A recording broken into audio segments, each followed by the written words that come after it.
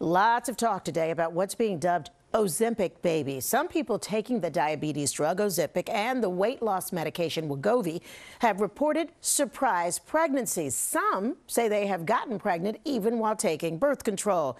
But what do doctors have to say about this? Eyewitness News reporter Lauren Glassberg is looking into it.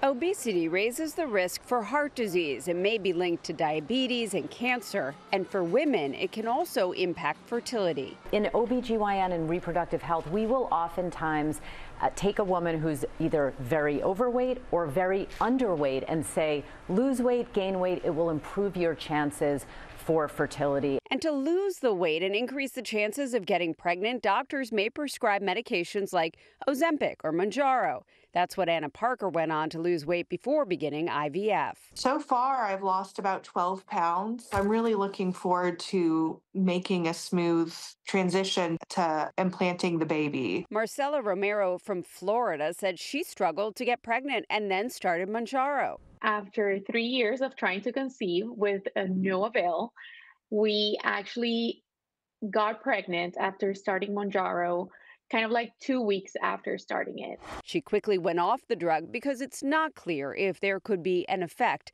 on the fetus. We do not know exactly what the effect is going to be on the fetus. And so for that reason, there is a general recommendation that women stop taking the medications for at least 2 to 3 months prior to the time that they conceive. It all worked out for Marcela. She's very happy, very smiley all the time, giving hope to other women in a similar situation. I think it's a very positive development in the world of medicine and reproductive medicine in particular. And a note of caution for women who are using one of these weight loss drugs while also using oral contraception.